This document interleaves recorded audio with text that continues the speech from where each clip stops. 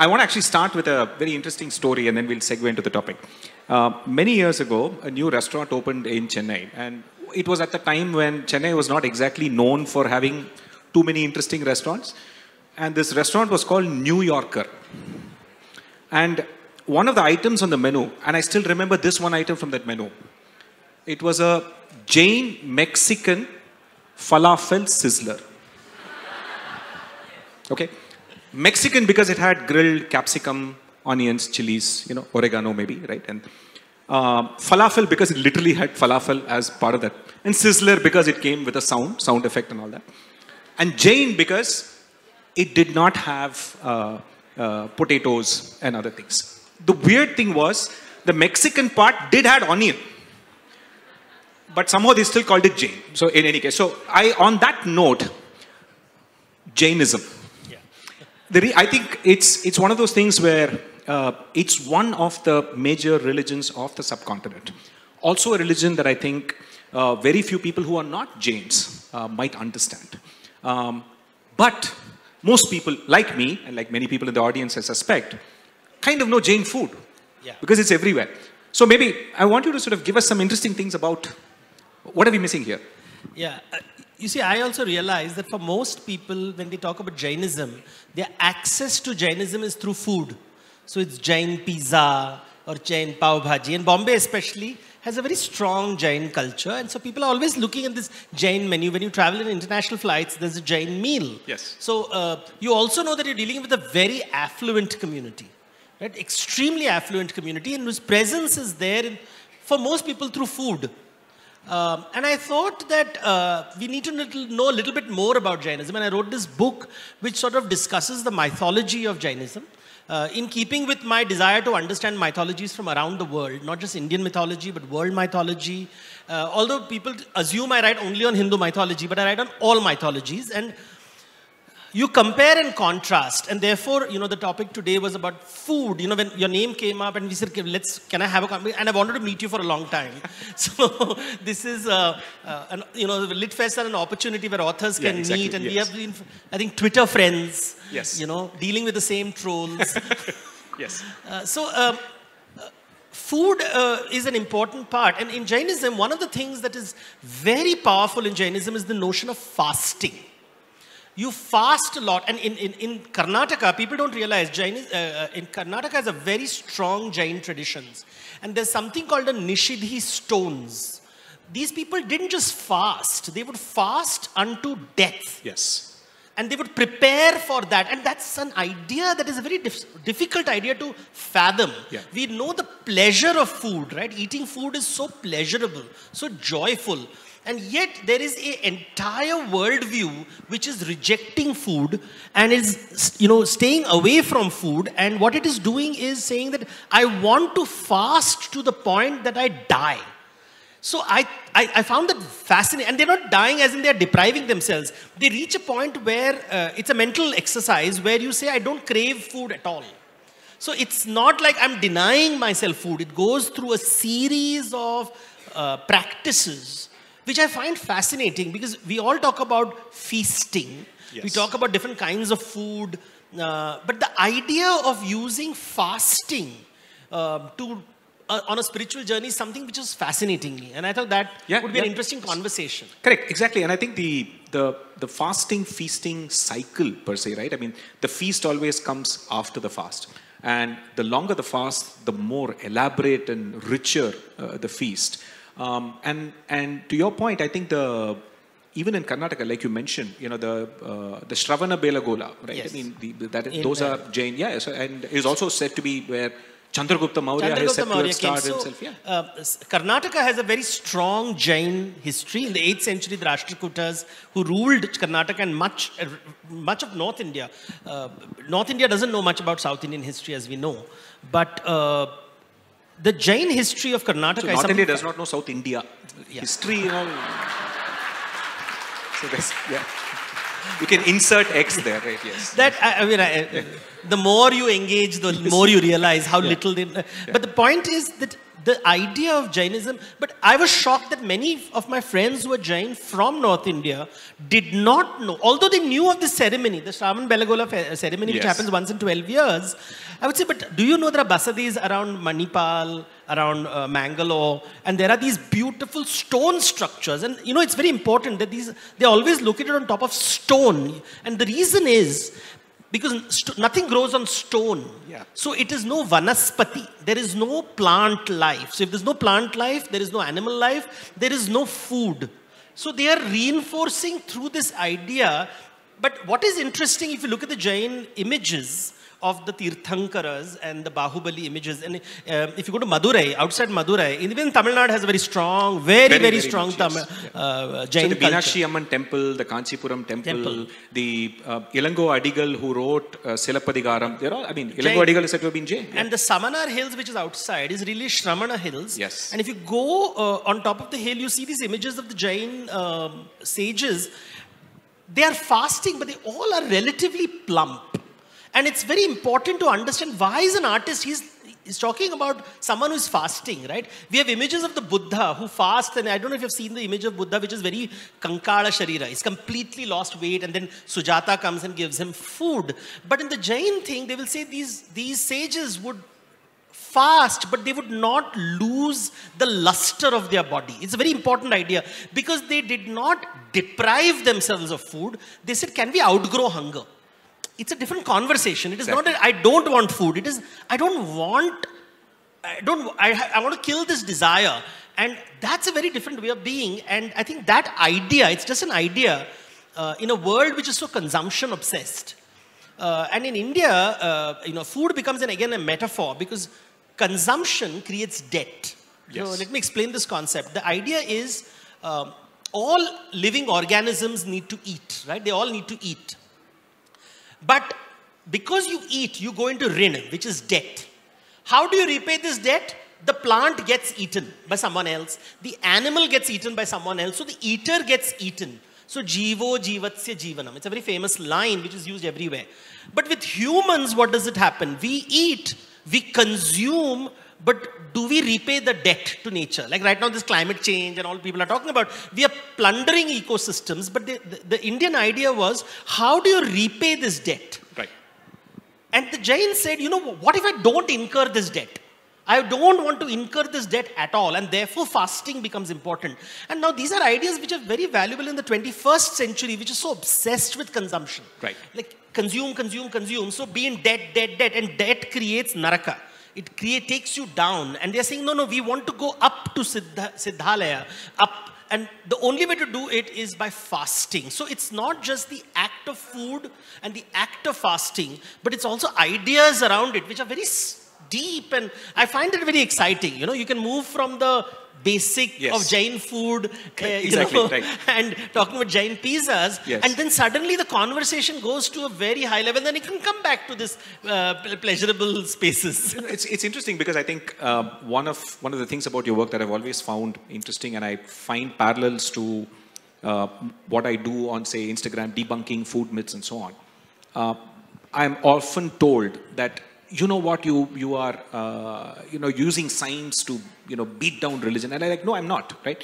My only point is that you can be spiritual, you can believe in the things that you believe about food for spiritual reasons, but what you don't get to do is to then look at somebody else's choices and say, you're not allowed to eat that. So that's the only. So I wanted to sort of bring this point about a lot of food ideas in Jainism as well. So you spoke about the idea of going away from food as a thing that you desire to eat to something that you perhaps eat when you need to eat for sustenance. And to that end, the idea of having all these rules, right? So that has always been fascinating to me, right? So the fact that you will not eat things that are grown underground, right? No onion, garlic, potato, carrot, radish, and so on. And yet, curiously, I think sometimes people will say, hey, but what about turmeric and ginger? They do eat turmeric and ginger. Those are also roots. And so people have these gotcha moments that you say yes to brinjal, which has seeds.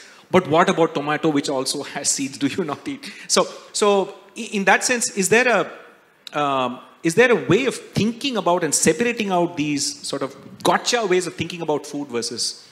See, nowadays, all conversations are about combat. Yeah. Right? Like, if you look at Twitter is combat. Yes. Nobody has conversations anymore. We Yes, have not, combat. Yes. Like, And basically in my opinion, the worst feature of Twitter that they introduced ever is the quote tweet.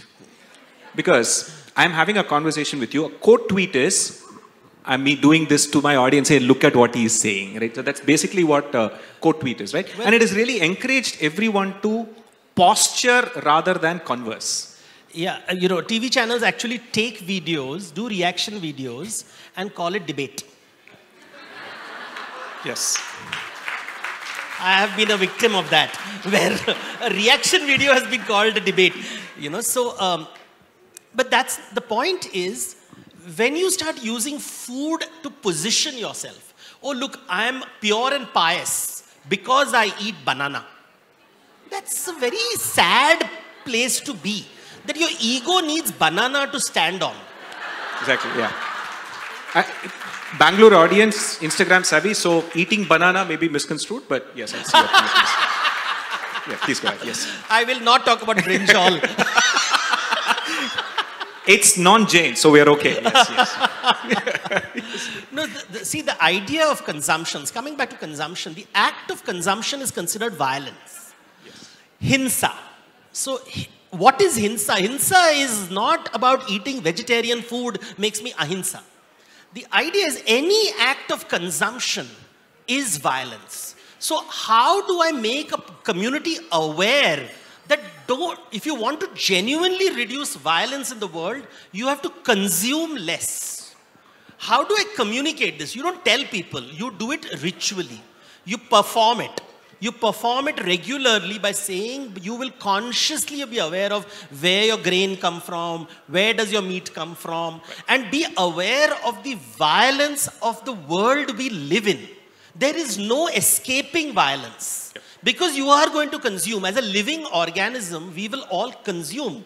But be aware that your act of consumption is violent. There is no escape. You cannot say कि मैं vegetarian हूँ और मैं air conditioned घर में रह के I am ahimsa. The consumption of electricity is destroying large parts of the ecosystem. No, even more basic, right? I mean, somebody pointed out recently that if you eat one chicken, one chicken gives its life. If you eat some rice, you need acres of rice fields. To grow that, you have to murder hundreds and thousands of animals to make sure that there are no rats, there are no lizards, there is no birds, nothing can eat that rice. You have to murder all the other plants to unnaturally grow one crop. So agriculture per se itself is violence in that sense, right? See, this is one of the reasons why the Jain community went to trading. They outsourced the violence. Exactly, yes. But you see, even then they are being told, you know, that is the Shravaka, the ordinary guy doing it. Ideally, you should not consume. And therefore, the holy man is someone who does not consume. So I have met Jain monks who eat once in 2 days. And they keep telling me that it's a practice. I've been doing this for 10 years today. And he said, the way 24/7 you think about mythology, I think 24/7 how to fast. Correct. He's not posting Instagram reels on intermittent fasting. He's not trying to post. And he's not saying, oh, look at me, I'm such a wonderful person. People around him keep saying, sir, he has eaten only once in 2 days. And they're positioning him. And I can see his embarrassment. He's cringing. He's like, this is my practice. This is my adhyatma. I am not here to position myself. I don't want a selfie saying, not eating food for 2 days. That's not the point. It's my personal, private journey with my Atma. And I think these are the wise men that I have met in India, which really tell you that this is what makes our country. These people who don't need, they're doing their thing and they're explaining these ideas. They come from business families, they come from great wealth, and they're like, we have done that. We have lived, but we want to experience this now. You want to experience television, I want to experience what happens to my body when I fast. How much can I resist? What will I eat? So they eat standing. They'll eat with one hand. They will not look. They will not use utensils. So there is a lot of, and it gets worse, I will say worse, but for them it gets better and more refined and more refined and more refined. And I find that fascinating. In a world where you have, we talk about food and pleasure, which has its place. So you have this world of Kama Shastra, where food is pleasure, and Naivedya. When you give Naivedya to the gods, you're giving the Chappan Bhog. The same country is producing a group of people who are saying, I don't want to have bhog at all. And very well aware that the act of bhog is the act of consumption, is the act of violence. And I think this is very interesting because you have both these shades, and the country says, all of this is required. Depending on your karmic status, you decide whether you want to enjoy your meal, you want to be a glutton. There is a Bakasur. Yes. But there is also someone who says, there is a Bahubali who says, I don't want to eat. So, you have the entire range of characters from Bakasur to Bahubali. Yeah. And not the Telugu movie. Yeah. Sorry, I just had to clarify because I'm saying non-violence and I'm saying Bahubali. And they're like, so people what must are you talking about? Right. And Bakasur also is some biryani restaurant somewhere here, I guess, right? That also is there, yes. Or movies like Animal. So, so these kind of...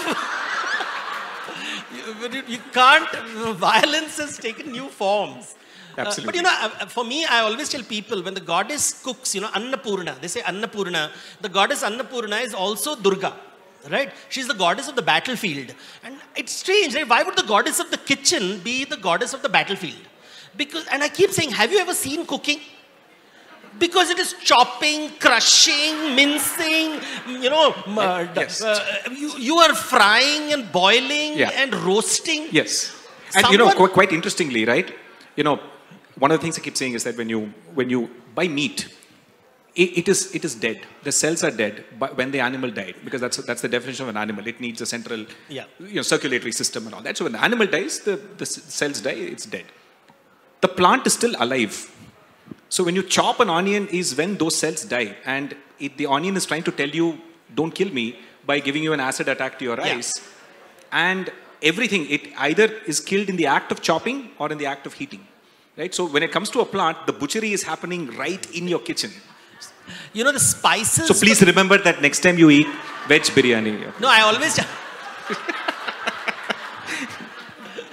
The spices were created by plants to protect themselves from being killed. We make it to make the act of eating more desirable. Exactly. And the irony is lost on everybody except plants. Exactly, yes. But I must tell you, talking about plants, there is a story from the Jaimini Brahmana. Now, the Brahmanas have old Itihasa stories, which are even predate Ramayana Mahabharata manuscripts. So Ramayana Mahabharata manuscripts are about 2,000 to 1,000 years. I'm expecting a Twitter thread challenging that in the next 5 minutes, but please continue. We can always say it was 5,000 years ago and 5,300 years ago. Whatever date makes you comfortable. But the story is interesting. Correct, yes. So the story is important because Jaimini Brahmana story is told in many of the Brahmanas. The Brahmanas are the prose sections of the Vedas. The Vedas have two sections, poetry and prose. The poetry is called mantra and the prose is called Brahmana. So Brahmana Granth has these stories, and one of the stories repeated many times is of a sage called Bhrigu. And Bhrigu goes on this journey. It's a mystical journey. Some say it's a dream. Some say he's dead, but he goes to the other world. We're not very clear what it is. But he goes on this journey. And it's a long journey, but I'll tell you two incidents that he experiences. He sees humans eating humans. So he sees cannibalism. But in one scene, he sees the humans being eaten are screaming like animals. Another group of humans that are being consumed are screaming, but the shout is silent. They can't hear the sound. So he comes back and he's talking to his father, he's talking to God, he's speaking to Varuna. And he asks, what is this strange sight that I saw? And his father or God or whoever the deity is tells him, everything you eat will eat you one day. So, bhog bhogi banega. Jo bhogi hai, wo bhog banega. And if you have eaten an animal, that animal is going to eat you the next life and you will scream like that animal. So that is why you're shouting like those animals is the first shad you see. The second is all the plants you ate are now going to eat you. But since when the plant screams, there's no sound coming, you can't hear the sound in the second case. Now, these are Vedic stories which are telling about the living animal and the living plant.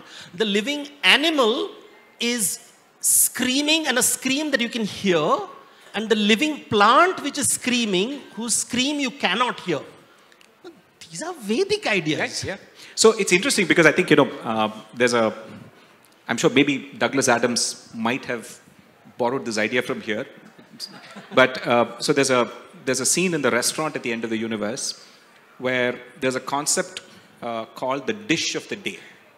So the concept is that the dish of the day basically features the animal that you're about to eat will come to your table, have a conversation with you. It's a genetically modified animal that can speak and all of that, and so what would you like me to do? Would you like a fillet? Would you like a steak? Whatever, right? And then people choose what they want, and then I'll say, I'll go off, kill myself, and they will make a fantastic dish with me. So this is a scene.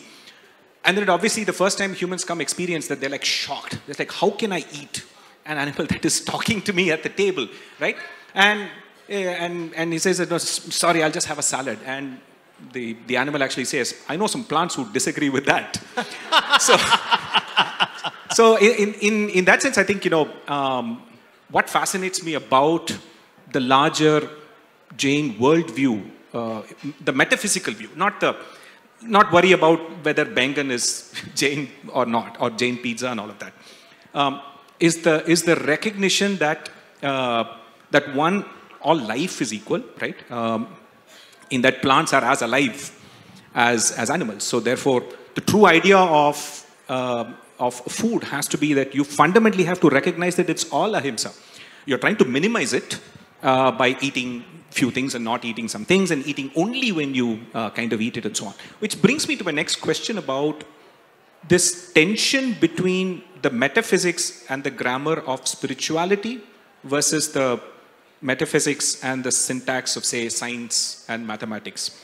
And why, in today's world, let's say for the last 200 years, there's been a bit of this tension, more so in the West, to be honest. I find Indians to be quite comfortable sending a rocket to space using Newtonian mechanics and Einsteinian relativity, and then also breaking a coconut for it to make sure that it doesn't fail, right? And so we are comfortable doing both, and there is something special about the fact that we are able to do it. So I wanted to get your take on that. Yeah, so what happened, when we say Western society and colonized mind, these are words which are used a lot nowadays by people who don't understand it. Usually they use the word because what is Western society or colonized mind? It is when you start believing there is only one truth. Only one truth. So I have one life, I have to live the right way. There is only one way of living, and that's one truth. And that's the Western way. So and hence the need to sell the idea, the need to debate the idea, the need to constantly argue and evangelize. And just say that I am right. And if you see, it doesn't remain restricted to religious practices. It is in science. We are trying to evangelize science. You see the way Richard Dawkins talks. He's talking like a missionary. My way is the right way. And I'm like, why are you getting so agitated? Yeah. It's science. Yeah.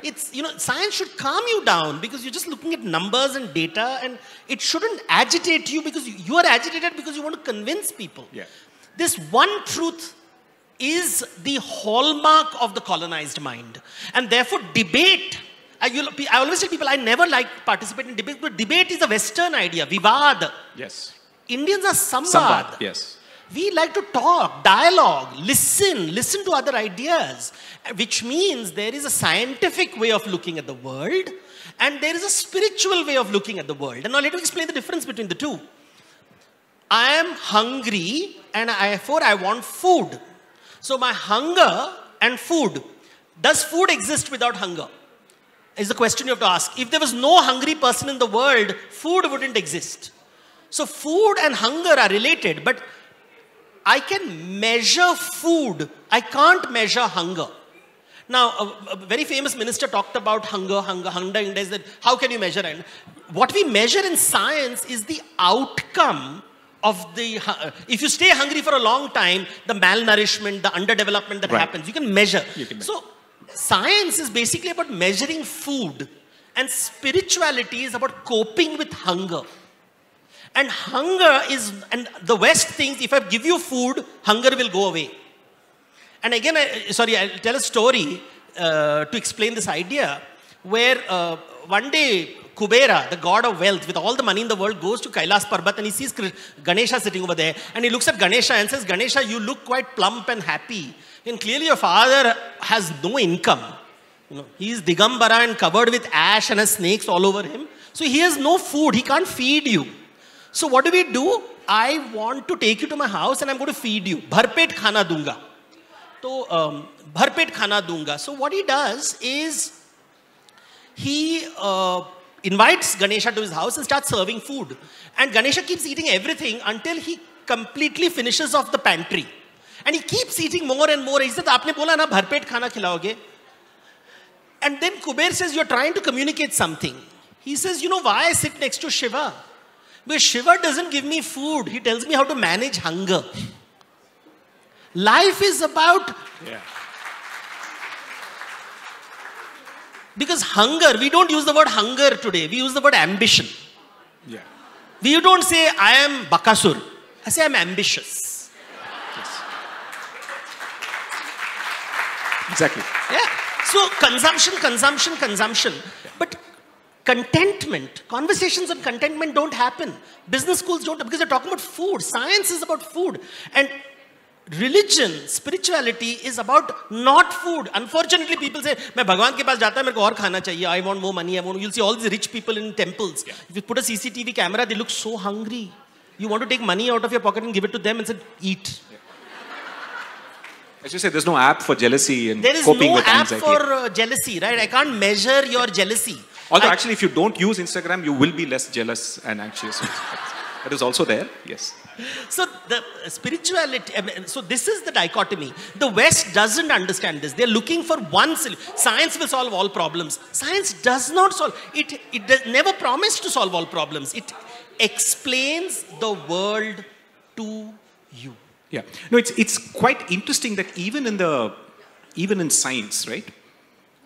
It is sometimes surprising how even public communicators of science forget that if you just think about the world, there are things that are deterministic, meaning that you can apply an equation and come to a binary answer or an answer. This will be there at that point of time if it travels at this velocity.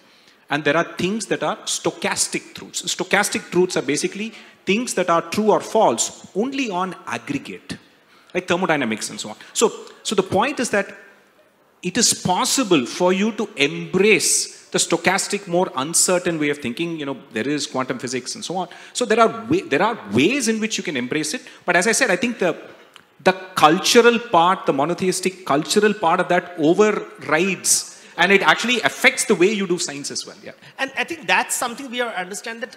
You see, we are talking about how a scientist who talks about going to the moon and going to Mars can also go to the temple and break a coconut, because he knows that no matter how much I do, how much hard I do, things can go wrong.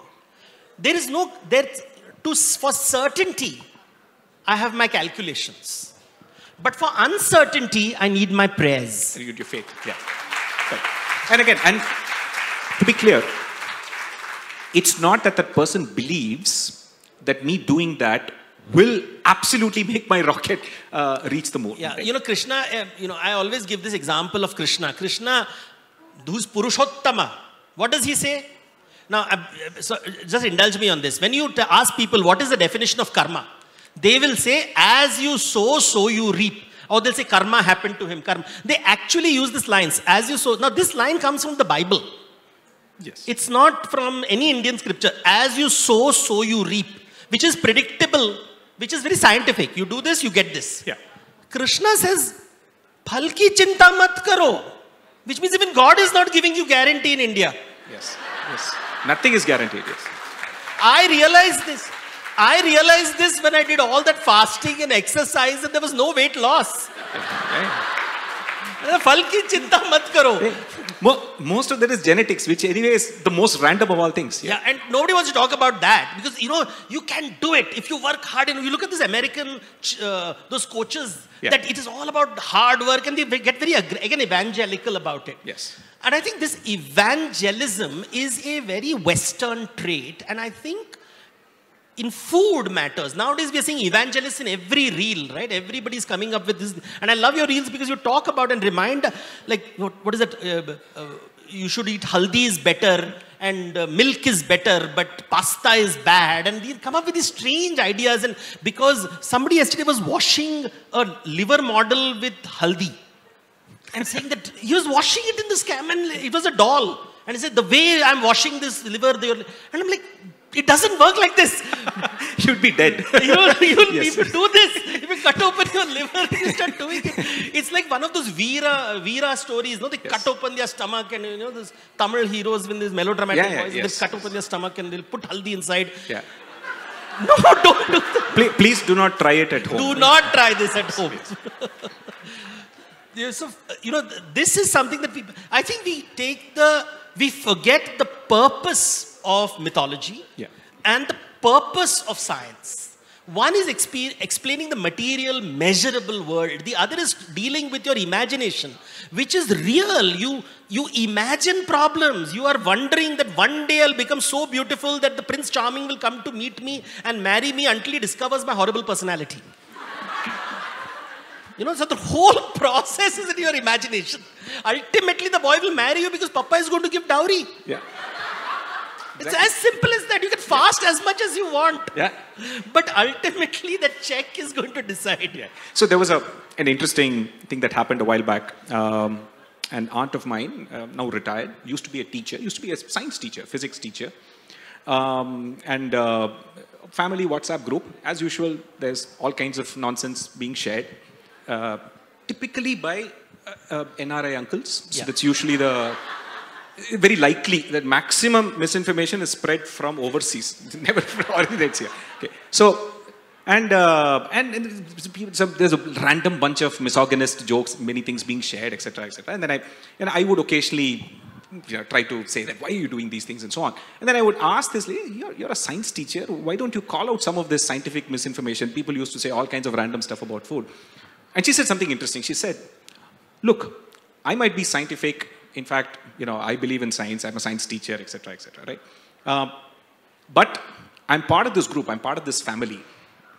If I start arguing along these lines, it doesn't mean that somehow all you cool atheist young kids will now become my friends. I will now find a new community. It doesn't work that way. This is the only community and this is the group I have. If I'm not part of this, I don't get to go to temples with them. I don't get to go to Kasi with them. And so I think it suddenly woke me up to the fact that spiritual identity, community identity, no matter how simplistic it might seem to you, is absolutely essential for a lot of people, right? And on a lighter note, my grandmother used to say this about, she would go back to the village. Some of the older men would say a lot of exceedingly very silly, bigoted things and so on. I would say, how did you put up with all of these people? She said that no, in our days, what we used to do is that once a man reaches 60 years old, it's best to stop listening to him. They usually do. So that is how my grandmother used to deal with. So in that sense, I think given the amount of time we have, we have 9 minutes. Then we'll questions. One last point about how should the current generation that is growing up in a world that is so filled with misinformation, temptation, dopamine hacking from all of your smartphone apps, and the sort of crisis between, you probably did not grow up with that strong mythological identity forming that maybe your parents and your grandparents grew up with, right? How should people think about that in today's world? So everybody lives in a mythological world. It's just that they're not aware of it or they've not read my books yet. Yes. I like the fact that you might be mythological and spiritual, but you're still a free market person. No, the point is, mythology is a cultural truth. It's and we forget when we talk about NRI uncles, the reason is their connect with India is through fighting for haldi, fighting for basmati. Because in that lonely streets of Manhattan, nobody looks at them. Yeah. But on WhatsApp group, they are the heroes fighting for turmeric. Yes. I mean, this is a hero. So one has to give them that. The point is, we forget things like identity. And every human being is looking for identity, and identity only comes from mythology. It doesn't come from science. Science won't give you mythology. Science at best will tell you you're a Homo sapien, you are X chromosome, Y chromosome. It will tell you this is the body and this is how much proteins you have, fats you have, carbohydrates you have. it is not able to tell you that you are a special person, you're a nice person, you're a friend. These are what is created by relationships. And food is what binds us together. Fasting binds us together. We eat together. We go out with friends to eat, let's say, pani puri, or we go to a temple or a festival when for 1 month everybody is vegetarian. That 1 month nobody is going to consume alcohol, and you're all saying, oh God, this whole month I'm not going to have alcohol. In Maharashtra, there is Shravan is the time when there's something called Gattari Ekadashi, when everybody rushes to go to because for 1 month you're not going to have. So these are social things. So for the new generation, I always say that you are not escaping from mythology. I'll give you a food metaphor of what is mythology at a, we all agree, the objective reality is we all need carbohydrates, fats, proteins, minerals. We need to eat that. Yes. But the cultural truth is, in what form should I give it to you? Should I give it to you as a roti? Should I give it to you as a pasta? Should I give it to you as a noodles? You could talk to a Vietnamese or person. Jain Mexican falafel. Or Jain Mexican falafel. Yes. So which form is the right form? The body says, I want, so long as you give me carbohydrates, fats, proteins, I'm fine. Yeah. You have decided, I want to give it in roti form, meri maa ki roti, meri gaon ki roti, this millet roti. So you do whatever you want. Because your identity comes from that food. A Vietnamese will say pho is better. Yeah. The Italian will say pasta is better. Now, those are the cultural truths we have to live with. So scientific truth is objective, but cultural truth is subjective. It gives you these different truths. And how should you eat the food? Should I eat it with fingers? Should I eat it with a fork and knife? Yeah. It doesn't matter to your body. Yeah. You can shove it into your mouth. If it goes into your stomach, it doesn't care. You will say, oh, it is Bhagavan, and I will chant these songs before eating. It doesn't your matter. Stomach doesn't care. Yes. Absolutely doesn't, yes. It is in it's acid of pH 1 or 2 that's just there to kill bacteria. So in Marathi, there's a line. They say, Pratham Potoba, Mag Vithoba. First the stomach, then God. Yes. That is why even when you go to the temple, you'll first give God food. Naivedya. Yes. Before you ask for prasad. Yes. And also why, when I first went to North India, when people said, today I'm fasting, and then they would eat sabudana and a lot of other random deep fried food, it was confusing. But again, it goes back to this idea that it's the spiritual identity of the fact that... It's your cultural thing. It's like if you go to... In Bombay, there are restaurants which will say fasting food available here. Yes. Upash ka khana yahan milega. Explain this to someone in the rest of the world. Exactly. This is India with its upay. You can talk great civilization, this, that, but ultimately... We're the civilization of Jugaad. Absolutely. Yes. Vishnu ko khana chahiye, Vishnu ko makhan chahiye, Shivji ko kacha doodh chahiye. So you have every god having very clear food preferences. So that you get all of it, right? That's and goddess is very clear. Tum log veg khao, merko bali chahiye. Absolutely, yes. And North India, you go, they will have Durga Puja. The Navratri is vegetarian time. Bengalis are aghast. Like, exactly. What is this nonsense? You eat deem, you have to eat. I remember taking my Punjabi friends to a Durga Pandal in Bombay. Yes. And the aunt had a nervous breakdown because I said, Auntie, you want to eat chicken chops? Yes. And mutton chops? The Devi ko, the puja is happening over there. So we're going to give it to her also. Yeah. I think she said, ye kya log ho tum log? And it's something that I keep saying, please understand, Shiva's vehicle is a bull. It eats vegetable grass. Goddess has a tiger. Likes meat. Yeah, absolutely. Yes. She is Annapurna. Or the bull. Either. Yeah. Or the bull. Annapurna loves to cook. Shiva says, I'm fasting. And they're living together happily. Now that's good marriage. It's best actually, yes. Because otherwise, if you then husband and wife go to a restaurant, and if one person wants Jain falafel sizzler, and the other person wants meat, then there's a problem. Yeah. And you have restaurants which will satisfy both. Exactly. Aapke liye bhi, sir, and you can carry your own spoons. Because we have Jain spoons too. Which is purer than your vegetarian food. Because even in the vegetarian world, there's a hierarchy. Absolutely, yes. Right? Are you pure, purer than the pure, more pure than the pure? No, so I'd done a cartoon once, so there's basically the ultra pure, only home cooked food. Will eat only at pure veg restaurants, we'll eat veg food in non-veg restaurants. That is the next level. Then we'll occasionally eat egg because I don't get protein. And then goes abroad, I'm okay to eat chicken but not anything else. And then finally, last category is what I call Mallu Christian, will eat everything. So this is the hierarchy of...